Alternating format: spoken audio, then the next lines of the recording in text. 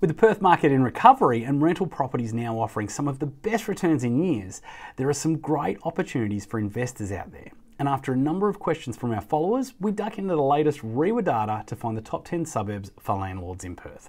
G'day guys, my name's Tim Guest and welcome to our Just Ask Tim video series where you can get all your questions answered on anything finance, real estate, investment related and more.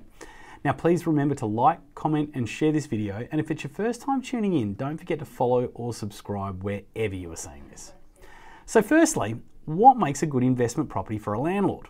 Well, there are a lot of factors which contribute to making a good investment property. However, two of the most important to consider are the yield and time to rent. Yield is the rental return you receive from a property as compared to the market value of that property. The higher the yield, the more money you receive for every dollar invested. The days to rent refers to the number of days a property will be vacant before finding a new tenant. The lower the days to rent, the higher that suburb is in demand for tenants. Maximise your yields and reduce the days to rent and you are maximising the return on that investment property.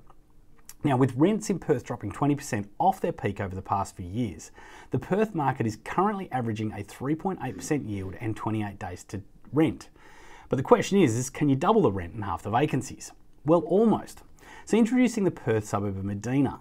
In the 12 months to December 2019, it took approximately 17 days for a property to lease in Medina, which is well below the Perth average of 28 days and demonstrate the suburb is in high demand by tenants.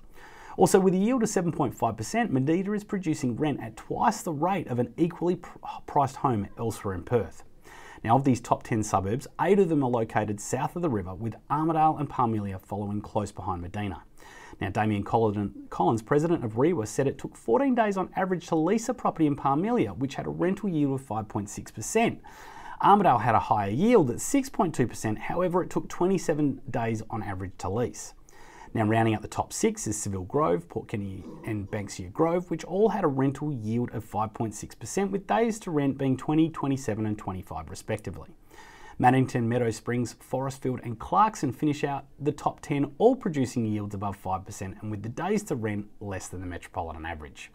Now, Mr. Collins said while these suburbs in the top 10 list are not rated by their lifestyle, popularity or future growth, they have faster leasing times and high rental yield, which is important to investors. With Perth currently the most affordable capital city in Australia and the vacancy rate at a low of 2.3%, now is the ideal opportunity for investors to get back into the Perth property market. So guys, that's it from me today. Remember to like, comment and share this video, and don't forget to follow or subscribe wherever you are seeing this. Also, if you want to submit a question or there is a topic you would like me to discuss in more details for our Just Ask Tim video series, there's a link in the post to do that. Stay tuned early next week for The Wire, the week in real estate, where you can get all the top stories happening this week in finance, real estate, investment and more.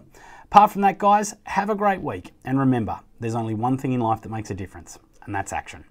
See ya.